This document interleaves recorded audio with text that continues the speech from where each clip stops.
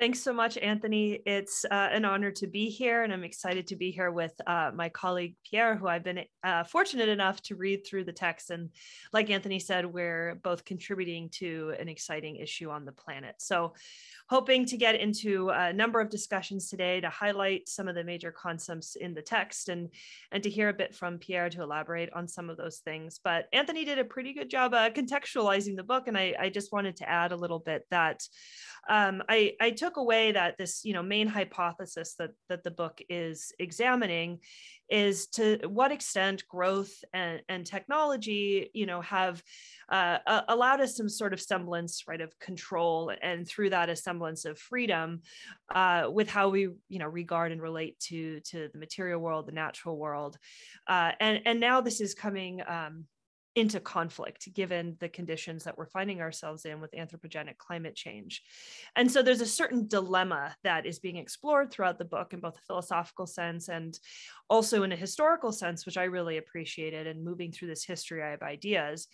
And this is this dilemma of either we're giving up maybe on certain 19th century ideals, such as freedom, in the face of the ecological constraints that climate change is putting out for us, or perhaps we'll face our own demise or decline, but stick to these senses of autonomy and freedom that have, has served us prior to climate change. And so, there seems to be this dilemma, and Pierre kind of nicely summarizes this as, are we left with either an authoritarian ecology or a freedom without tomorrow? Both bleak options. And a nice thing, right, a thing to hold on to and hope is that we're not left, on either horns of these dilemmas, that there's a solution and a way out that requires a certain kind of level of critique and reconceptualizing how we're thinking of many of the concepts that maybe we've taken for granted prior to this ecological age that we find ourselves in. And so that's what I hope to explore today. And I think maybe one of the dominant questions that we'll be exploring, that the text explores, is how can we even understand certain kinds of ideals like freedom in the age of climate crisis, right? Freedom can be gained only by, and this is our way out, right, establishing a socializing and sustainable relationship with the material world. So how do we do this is quite the challenge, but it doesn't seem like we have very many options. So we might as well turn all our attention and especially theorizing to it. And that's why we're very grateful to Pierre for doing this sort of work. So Pierre, just to actually get started before we get into too much of the nitty-gritty conceptual work, I thought it could be wonderful for us to hear and to learn a little bit more about the context within which this project emerged, how it might relate to some of your other interests. What was this driving question that led you to engage in this form of both historical and normative inquiry? Because it's a nice, unique approach of also being able to do this intellectual history. So if you could give us some background of how you got involved into the project. Yeah, okay. Thank you very much, Simona. That was a wonderful introduction. And I can give some context about how this book came into being. So I'm a French philosopher, so I was trained in a very classic understanding of what philosophy is and should be. Basically in France, we are taught about the great philosophical systems of history, Plato, Descartes, Kant, etc. And we kind of visit this like a museum. So after I accomplished my training, my basic training in philosophy, I got kind of tired of this. And I really got interested in social sciences. I started reading Durkheim, Marcel Mauss, the French school of sociology, anthropology. And I ended up writing my PhD on the history of French anthropology and how French anthropology, from Durkheim to contemporary writers, deals with the nature and society divide. I've always been interested in environmental stuff, but without really trying to incorporate it into my thinking. And with this PhD, it was my first step into a more reflexive take on, this nature and society divide. So that was my first book, which is called in French, The End of a Great Divide. And it's about the history of French anthropology. And this, the reason why I got interested in this is because I don't know how it, I don't know whether it feels the same in England or in the US, but there was a very exciting moment in the intellectual world around the work of Bruno Latour, of Philippe Descola, around new achievements in environmental history, in science and technology studies. I got very interested by, for example, by Carbon Democracy by Tim Mitchell, or by The Great Divergence by Kenneth Pomeranz. You know, all this new stuff that was able to make us think very differently about how we think about modern society, okay? So since I was kind of tired with classic philosophy, I tried to incorporate all this in my thinking. And since I was granted, I was very lucky to be granted a tenured position in philosophy at the CNRS, I had plenty of time to further read science and technology studies, environmental history, the history of science, all this. And parallel with that, I also got tired with the classic take from philosophy on environmental matters. And that's the reason why I try to develop what you both introduced as the history, the environmental history of ideas. It's an opposition with the history of environmental ideas. I'm really not that much interested in how the consideration for nature as value appeared in the history of philosophy. It might be an interesting question, but that's not the question I'm interested in. Just like Anthony reminded us, I'm interested in virtually any philosophical, legal, economic system of thought that incorporates some prescriptions on how to deal with nature, how to make it productive, how to make it safe, how to make it predictable, how to make it emancipating. And that's the reason why I wanted to write about people like John Locke, like Karl Polanyi, like all the stuff that's in the book, like Émile Durkheim, Saint-Simon, Proudhon, Karl Marx, obviously. It's not because I think they are forebearers of environmental thought, but it's because I think through their thinking, you can see how the relationship between autonomy or emancipation and very prosaic stuff like how we make nature productive, how this relationship is built through philosophical, legal, economic thought. So that's what I try to do in the book.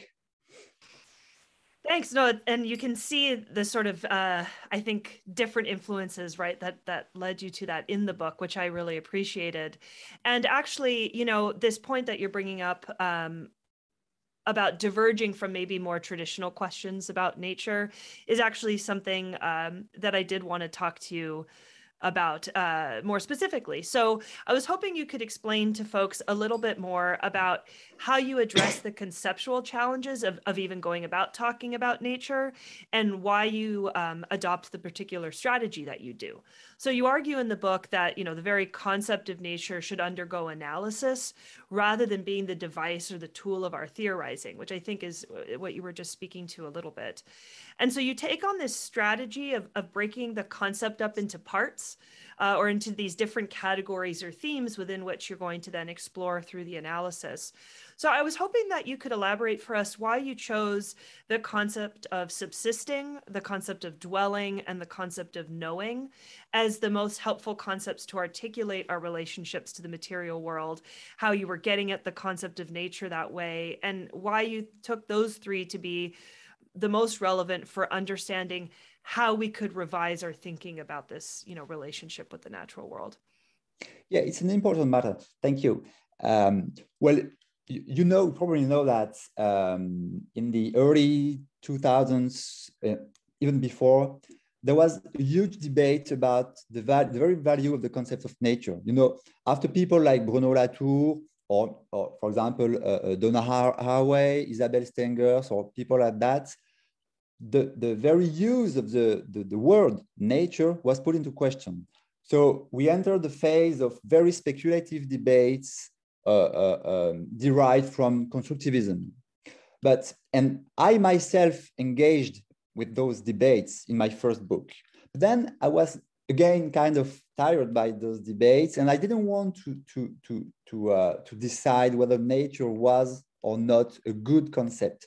I chose a different strategy that, as you described, is breaking down the idea in different parts. And those parts indeed are subsistence, dwelling, and knowledge, or in French,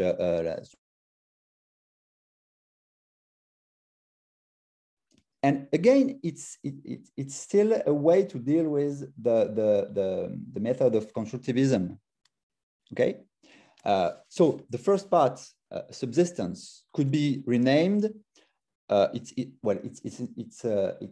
questioning about the social construction of resources, of the very idea that nature, or the outside physical world, is a resource. What kind of concepts, technologies, know-hows are involved in the constitution of nature as a resource?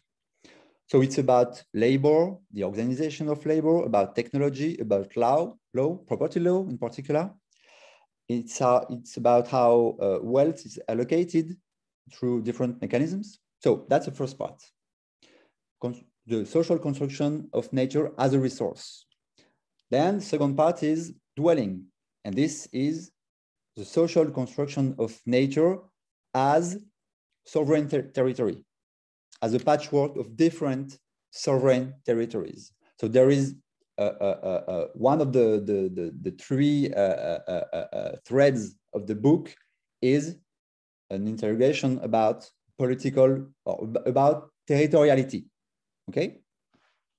So that's why there are lots of developments on sovereignty and on the limits of sovereignty, classic and contemporary. But also, it might be secondary in the book, but very important to be also how we dwell into time, how we conceive of the present and obviously the future. So that's why there are a lot of developments in the book about progress, about the borders, boundaries. Okay, and the third part is knowledge. So that's classically the social construction of knowledge, of science, because of course, all those mechanisms through which the modern conception of nature is built are highly reflexive. And that's the reason why so many philosophers, or so many people we like to call philosophers, because that's sometimes, a lot of times, anachronistic, are involved in the social construction of nature as a resource, as sovereign territory.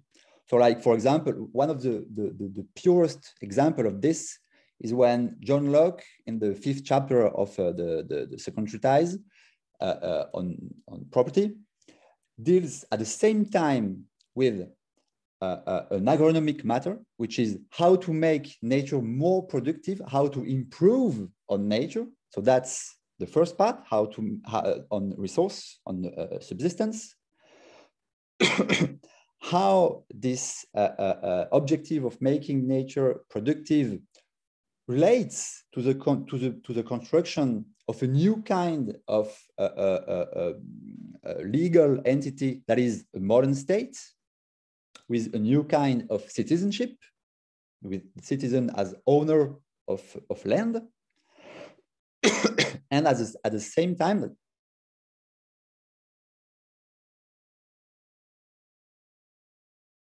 that improving land and ruling over a new territory, that's the colonial part of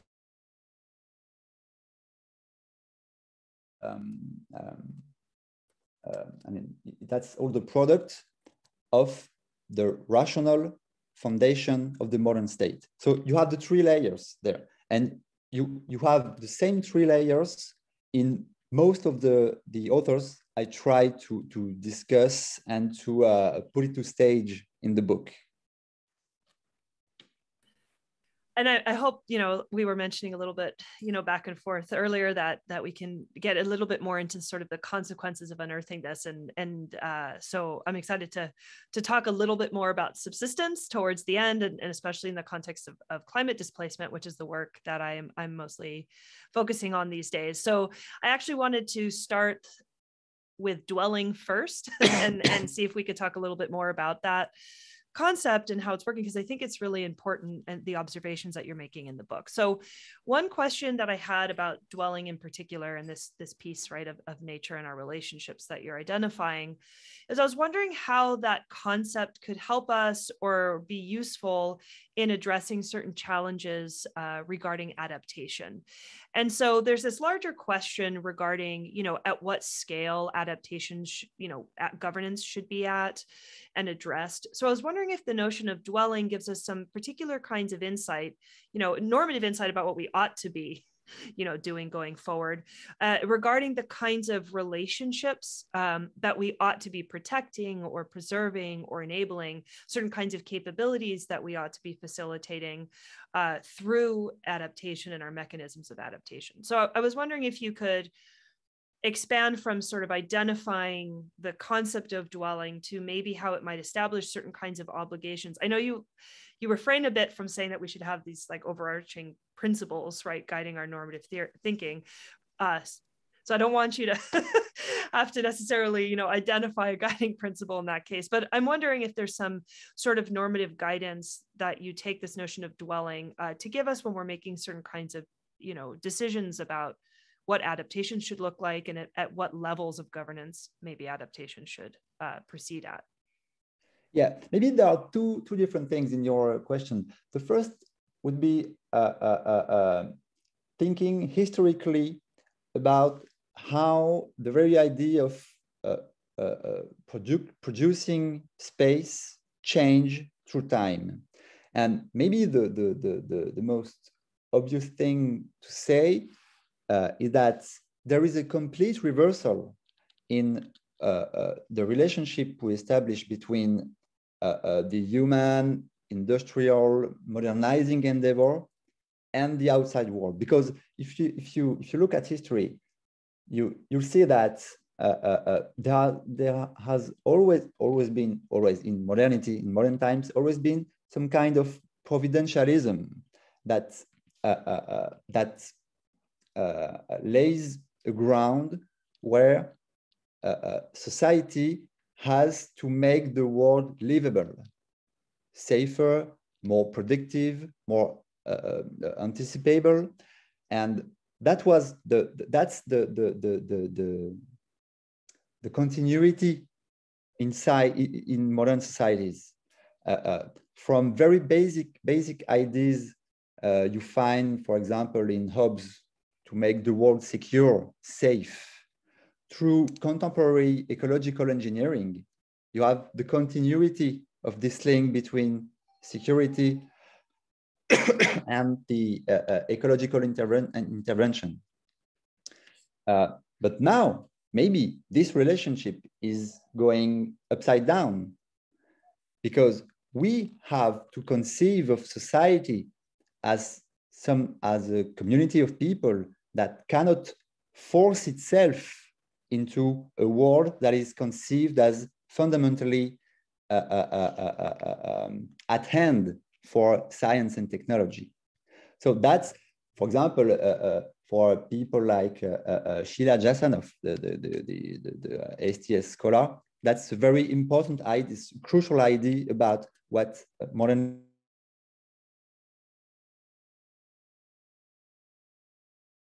of the idea of development. And the second aspect of your question is more clearly related to the idea of security.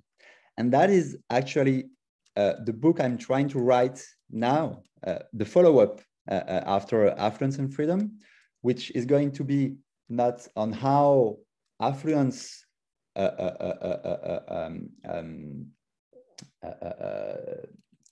constrains our idea of freedom, but how affluence constrains our idea of peace, stability, security.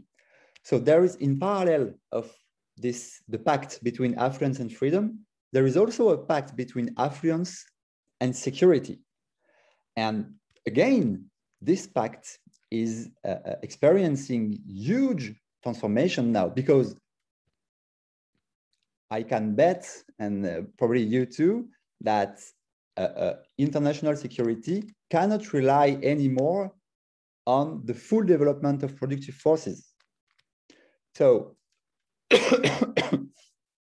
so yes, that's maybe the full development of the idea of dwelling as a way to historicize and criticize modern political ideas. It sounds really exciting that you're going to have this follow-up, because I was, and especially when talking about displacement issues, right? Some of the concern is that the motivating force when thinking about dwelling or when thinking about livability is compromised, that the motivating force to do something is to maybe make appeals to, let's say, national security, right? But in doing so, or international security, you run the risk of all sorts of, problematic and undemocratic tendencies when national security gets brought up, right? Or certain kinds of xenophobic, justifications for immigration policy and that sort of thing. So yeah, I'm wondering actually if you've thought too, much about what you're writing in the second book, but how you make distinctions even in the idea of security. So, whether we should be avoiding maybe certain kinds of discourses about national or international security and bring it back to certain conversations about human security. And so maybe to avoid some of those, risks in the dialogue there. So you brought that up. So I don't know if you're thinking about sort of conflicts with these. There is a huge debate nowadays about climate and security, obviously. Right. And well, to me, the major issue in the book, in Affluence and Freedom, was how the welfare state can or cannot survive the climate catastrophe. How we can conceive again, the way people are protected by the state or by any institution, and how they can be protected at the same time against the market and against the very consequence of their own understanding of freedom. You see, because if freedom is what you obtain when you remove nature as a constraint, as an humiliation of the will to improve and the will to become autonomous, then what you get at the end is a climate catastrophe as both an outcome of our collective understanding of freedom and as a challenge to freedom itself. And the same could be said about security.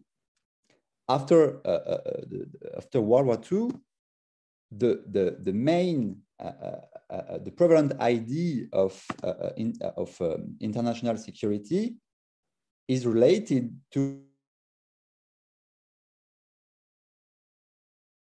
in oil and coal. And if you make economies that are deeply interdependent, you can be sure that those different countries won't go to war against each other. That's the explicit wording of Robert Schuman, one of the founders of the European Union. If France and Germany have their economies completely mutually interdependent, they will never go to war. And the best element you have at hand to do that is coal.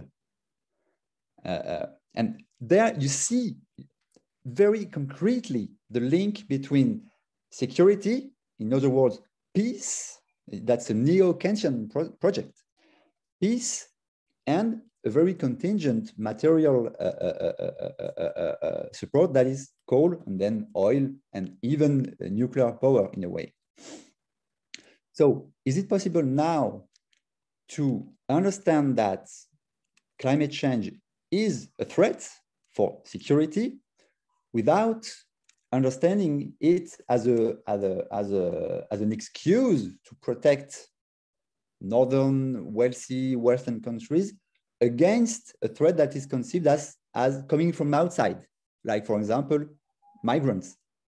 So that's a huge challenge for contemporary philosophy, and also, of course, for contemporary politics. Yes, I sink my teeth into that challenge whenever I'm doing my work. And I think you're pointing to, right, the need to have this different kind of articulation about understanding, where the obligations are coming from, and to sort of break down the tendency towards this north-south divide, or seeing it as, the other and invasions and that sort of dialogue. So yeah, in my own work, I'm trying to say that, these obligations are attached to the state system itself and to certain kinds of understandings. And so you can hopefully get out of some of that paradigm. And I guess this conversation about security that we're having, I think, links up a little bit to some questions that I had. And I don't know if these are pushback or critique, or maybe just clarifying questions about some of your discussion on risks in the book and limits and thresholds, which I found really engaging. And so you argue that the sort of status quo, or the paradigm of risk that's been operating, is not helpful, right? Can't serve us in facing these current challenges that climate change poses. So I thought it might be helpful, and maybe you touched on this a little bit in enumerating what you were saying about security, but I thought it'd be helpful if you could briefly describe how you understand that status quo paradigm of risk that you're critiquing. So kind of setting up what you want to move away from, or think we ought to move away from. And then I wanted to think about how that might actually relate to certain kinds of challenges of adaptation.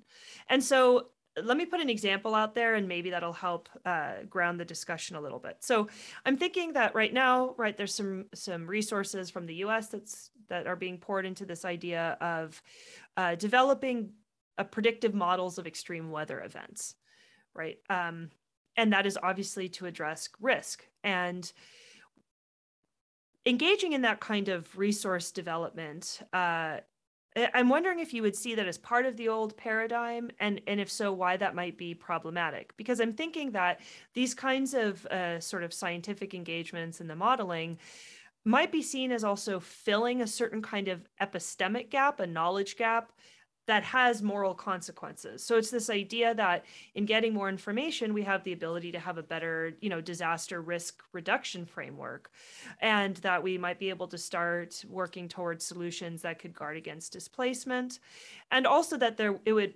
potentially increase solutions and transparency for, not just the global north, but places in the global south to better prepare if, right, we have this better predictive modeling. And then on a more so that's on a larger scale. On a local scale, it might be able to afford maybe not this specific kind of modeling, but similar kinds of projects, right, in disaster risk reduction frameworks that could be developed, could help make transparent, for example, if you're buying a house or renting a house, right, to what extent it can factor into your housing preferences, the level of risk that property is subject to. Is it in a flood zone? That sort of thing. And I would imagine that making that sort of information transparent could possibly help address any kind of inequalities regarding risk. But I know you are worried to some extent about the sort of capitalizing on risk. So I thought, yeah, if you could say, like, do you see those as part of the problematic paradigm? How do you understand the public paradigm of risk? And are there tweaks or ways that we could utilize these kinds of tools in ways that you would find to be more just? Okay, thank you. Okay, yes, so there is a chapter in the book called Risk and Limits, and it actually comes from a paper I wrote before the book on the meaning of the idea of the Anthropocene for social sciences. So the idea of the paper initially was that the reason why the Anthropocene is relevant for social science is that it comes after a previous phase where the crisis of the relationship between modern societies charged by two different paradigms. The first was the paradigm of risk, and the second was the paradigm of the limits. So regarding the limits, it's, as you can guess, the ideas developed in the Club of Rome, in the degrowth movement, that there is a physical contradiction between the modern mode of development and the limits of the earth. but that's not what you're interested in. It's more about risk. So the second paradigm, the risk, was, and the prototype of that is the book by Ulrich Beck, Risk Society, obviously. And so the idea was that there's a crisis that cuts through the whole range of modern political concepts, the state, science, capital, classes. And because of the environmental and medical outcomes of the modern mode of development. But in a way, the framework developed within and through the concept of risk contributed to make modern societies more confident about their ability to anticipate the uncertain events by the calculus of chances. Okay, and as you said, the whole whole economy grew up on the idea of risk. Well, actually, it used to exist before risk society, but there was a further development of this economy. So, and to borrow the word used by one of my colleagues here in Paris, risk society might be conflated with disinhibition toward the production of risk, since we believe that we can govern the production of risk through the democratization of science, through, you know, those ideas that used to be very popular in the 90s and early 2000s. You make the lay person participate into the debate.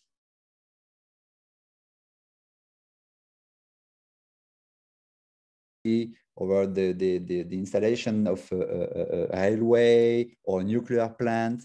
And since you rely on public reason, you can only have the best rational outcome possible. You see the idea? If you democratize science and decision, you will dissolve the contradiction between the modern of development and natural constraints. And that was kind of a dream, don't you think? And you see the idea. So it doesn't mean at all that we shouldn't develop a better meteorological system, that we shouldn't help communities anticipate the brutal events like meteorological events.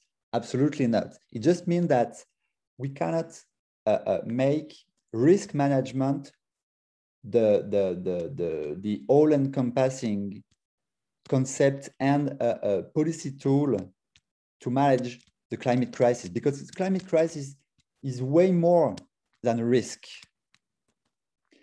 It goes back to how we organize technology, law, labor. It completely reshapes class relationships. It doesn't dissolve class relationships. It reshapes class relationships. So the whole, so to speak, the whole anthropological arc of human organizations is put into questions by the climate crisis. And risk management is only, you know, one segment in this whole sociological or anthropological arc. And I don't think it's even I mean, it's even feasible to make risk the overarching paradigm. I think that's very helpful, and I tend to agree. And I think if there's a continuation of the dream project, right, that came with the sort of democratic participation or public reason from the last couple of decades, might be in this context, you know, we can't have risk alone, but definitely on the decision-making side about what to do in light of that risk information, we ought to have much more transparency and also participation in the decision-making factors. So you don't have, agents in the global north making decisions, and even, for the global south, and then also even communities being able to participate, since they might know, on the local level and have better informed things. So how we can kind of bring that element there. So we actually have a number of questions in the chat for you. So I thought to read a few, and then I of course have more questions. So if we have time, I'll insert those, but I want to give those in chat a chance. So the first question here that I wanted to read off for you is that the blurb to your book mentions that political emancipation, that concept. And this questioner says that they tend to think that in terms of survival, they think in terms of survival rather than emancipation. So they were interested in what kind of emancipation you're aiming at in the book. So maybe this is a chance for you to emaborate on the concept of freedom, right, that you think can thread this needle and not hit the dilemmas that we talked about earlier. You're muted. Yes. So one of the most important things I'm attached to is that we do not forget about political thought. I mean, one of the huge risks that comes with climate crisis is, so to put it simply, naturalism, is going back to a completely naturalistic conception of social coexistence. It would be the idea that we are only a living species, we are a population and not a society. What we experience is the threat of extinction, for example, and not something that could be framed by political notions. So the reason why I keep talking about freedom, emancipation, social organization is precisely because with the climate crisis appears or reappears political naturalism. And one of the outcomes of political naturalism is neo-Malthusianism, and that probably is the most visible risk, political risk. So we need to remain inside a socio-political framework. And my idea inside this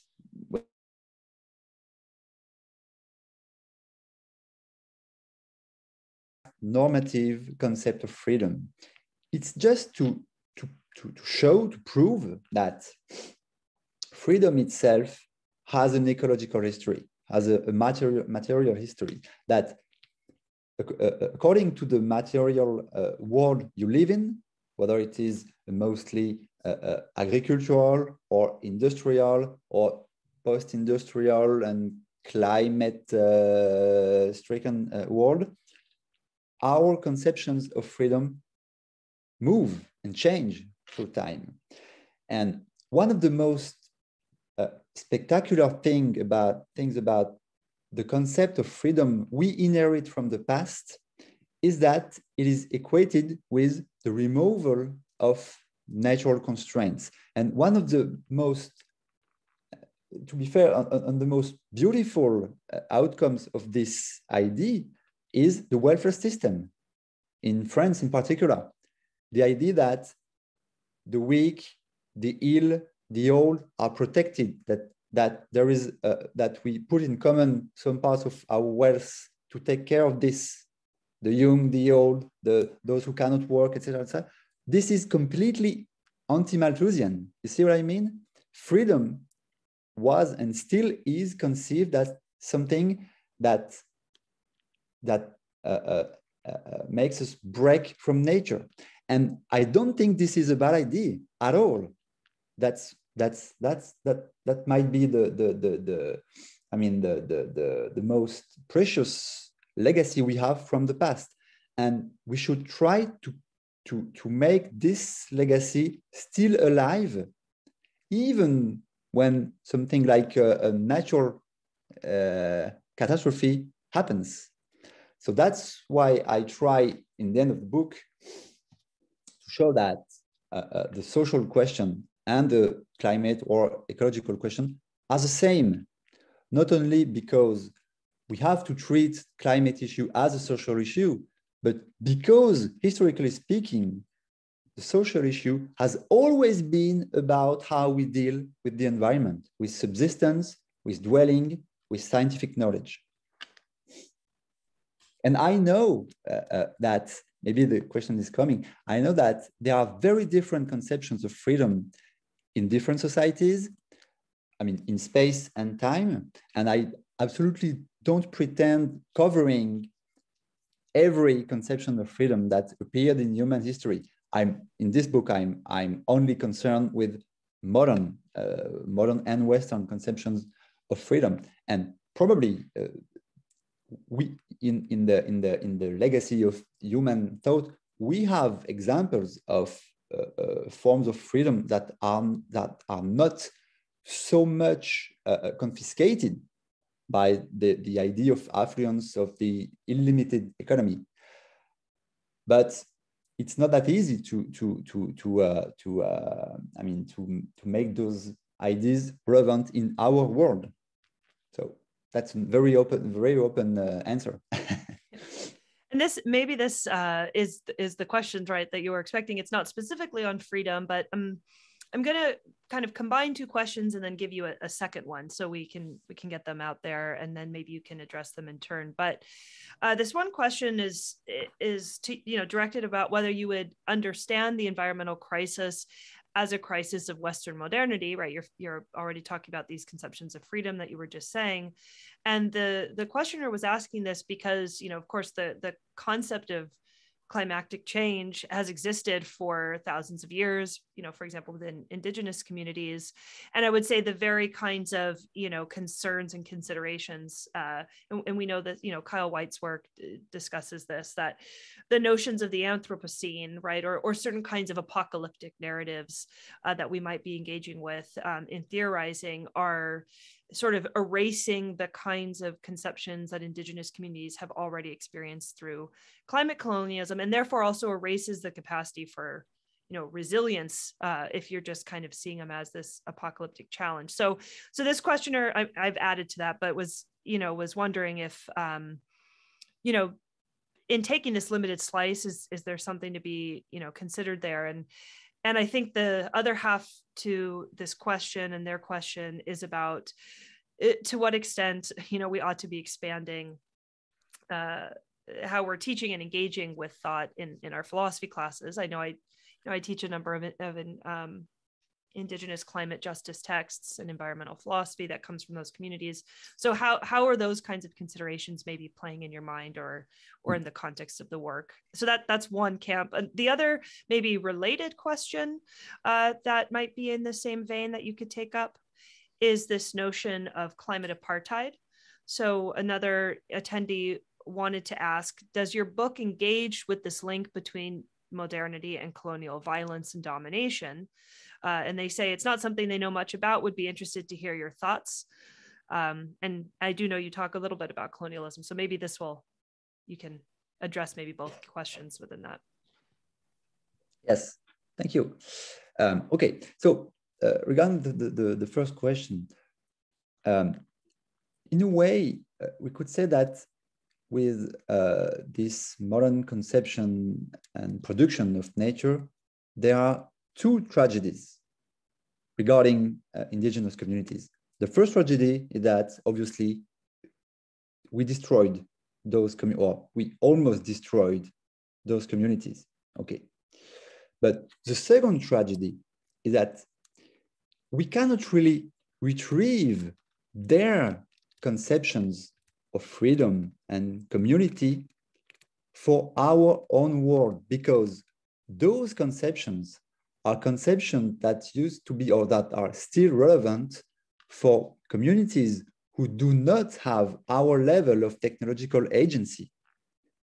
So, and that's why I'm talking about a tragedy, a second tragedy, because as for example, Claude Lévi-Strauss used to put it, those people and the collective imagination, collective ideation they produced is, well, we have become completely estranged words. It's not only a matter of ideas, it's a matter of how ideas are adjusted, are fitting to a world. So in the Anthropocene, in a world completely reshaped by technological agency and in a way by capitalistic agency, those systems of thought, those conceptions of freedom that are rooted in contexts where technological agency is lower are, maybe they are not useless, but they are clearly not well adjusted to the world we ended up producing. So, and it's also a matter of responsibility, you know, we have to be responsible of what we did, what we're still doing. And assuming that, and it in a way means forging political categories, political challenges, political power struggles that are very much rooted in this new reality. And I say that because, as I said earlier, my first scientific research was on the history of anthropology, and it was all about the debate on the new debate on animism, totemism, and all this. So I'm very, I'm very sensitive to the fact that the modern experience is only a small part of the human experience. But being a small part means nonetheless that it's, materially speaking, something huge. So that's the second tragedy, so to speak.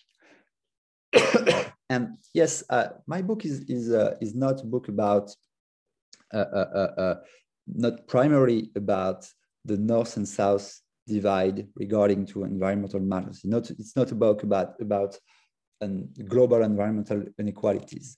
But there is one chapter, chapter 4, if I remember well, that tries to deal with those issues, because one essential dimension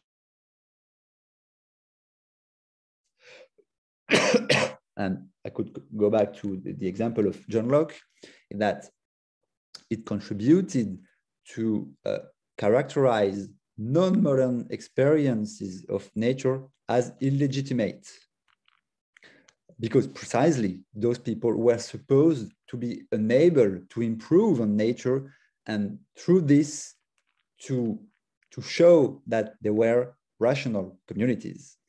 So the divide between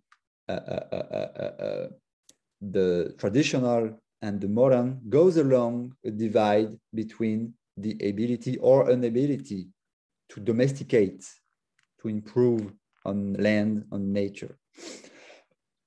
And with this, obviously, comes the colonial, imperial endeavor. So obviously, there is a deep relationship between the modern pact between affluence and freedom and how modern societies dealt with cultural otherness. So yes, it's one of the few pillars of modern societies, of modern capitalism or modern mode of production. And clearly, one of the boomerangs of history is that we cannot deal with climate issues without dealing with climate justice. And I know that next week or the week after, there is a discussion about climate reparations. Am I right, Anthony? Tomorrow, I think, right? Oh, tomorrow, okay. Yeah. And beyond the idea of climate reparations, there is a huge debate on how the North, the wealthy North, can provide technological support, financial support to the South to help them both develop and escape the climate crisis, or try to deal with the climate crisis that was debated during the last COP, the COP 26. And we can see very clearly that the North decided not to engage seriously with those issues of climate justice. And just like with the COVID vaccine, without dealing with the mode of development in India, in Indonesia, in Africa, in Mexico, we won't solve the problem. And just to second that, and to plug, you don't want to miss the discussion with Professor Taiwo, who writes about climate reparations and has written some public pieces on climate apartheid. So it will be a sort of perfect segue into discussing some of these important issues. Anthony, I wanted to double check, do we have time for one more question I can throw in, or should we leave it at that? Okay, so it looks like we have a chance for one more question. So I want to sneak this in. It's a topic that maybe didn't get directly addressed. So one of our attendees asked that what is the relevance of the controversy about anthropocentrism, and its implications for how you think about nature in your project? So in the way in which we anthropocentrize nature, is that coming into the conceptions of how you're distinguishing it maybe in the three parts, or moving away from the conception that you find to be the thing you didn't want to be discussing? So maybe we're coming full circle to the nature question, in light of that. Okay. So it's not that I don't want to discuss anthropocentrism or the critique of anthropocentrism.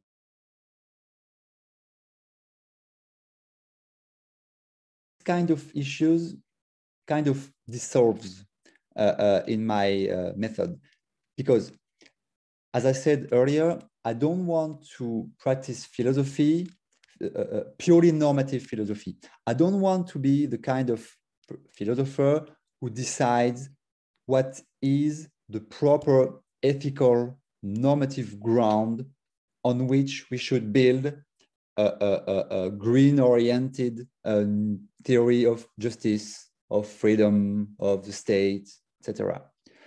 I'm more attentive to how our conceptions of freedom or security and our conception of nature are interconnected.